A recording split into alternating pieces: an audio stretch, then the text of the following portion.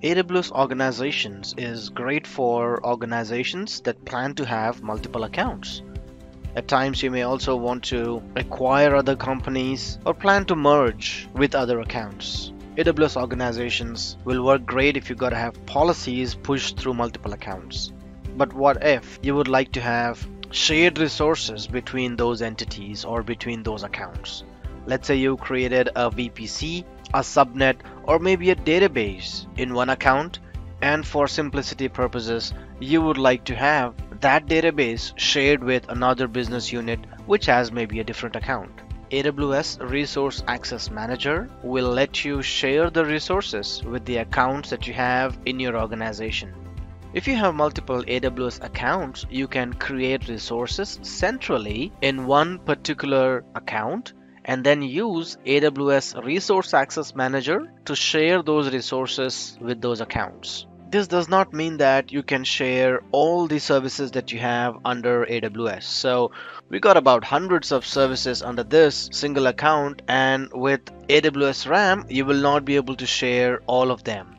We'll speak about what exactly you can share and what resources are allowed to be shared with other accounts in some time. But AWS Resource Access Manager provides several benefits because you will be reducing a lot of operational overhead by just creating resources centrally in one account and then let AWS RAM share the resources with other accounts.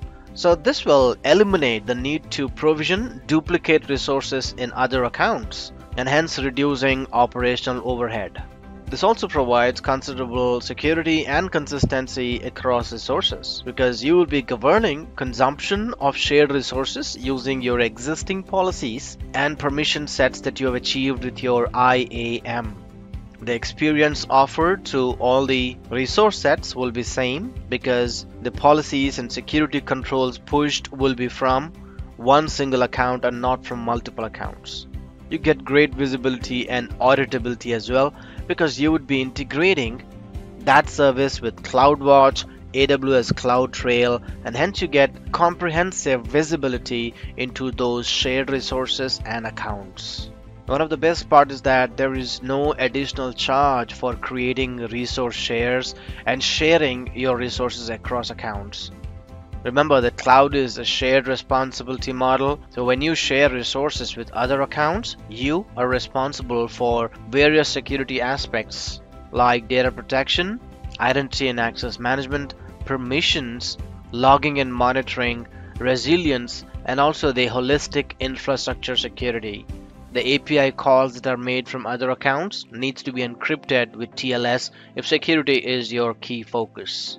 Let's jump into the AWS portal and see how you can manage resources using AWS Resource Access Manager. Now what you have on the screen is the AWS portal, and on the left hand side you see two main options. One is shared by me and second is the resources that are shared with me. If I would like to share resources with another account, then I'll click on Resource Shares and then click on this little button which says Create a Resource Share. The first thing to do is give it a name, for example, Shared Resources or something. And then in this drop down menu, you will be able to see all the resources that can be shared as on today. Just a minute ago I explained that you will not be able to share all the service offerings that we have in AWS as on today. You can just share the ones in this drop down menu. You can share Aurora DB clusters, capacity reservations, meshes, transit gateways, and subnets. So let's say if I'm sharing a subnet, I'll click on this subnet and all the subnets available in this region will be available for me. By default, I've got 6 subnets and then 2 subnets that I've created in my custom VPC. I can select them like that, and then if you scroll down to the bottom, you have these options to allow external accounts.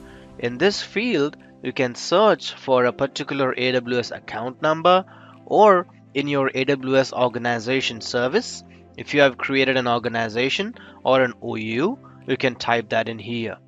Once that is done, click on Resource Share. The entities in that particular account will be able to access these 2 subnets. Well, that's how simple it is. You can also see what resources have been shared with you by clicking on Resource Shares, and everything that's been shared with you will be visible here. But one important thing is that you should enable resource sharing first. That is done by going to the settings and then checking this button. So by enabling this option, you're letting other people share resources with your organization. Just to summarize, AWS RAM or AWS Resource Access Manager will let you share resources that are provisioned in one account with another account in your organization, or it could be outside your organization as well. Remember that not everything can be shared. It's just resources like Aurora, Code Build, EC2, EC2 Image Builder, License Builder, and all the options that you saw in the drop-down menu earlier can be shared. You don't have to memorize all these services because it keeps on changing, and Amazon is quite innovative and they keep on adding services as and when there's a customer request and there's a demand. For more details, check the link in the description. Learn with Whizlabs. Success certified.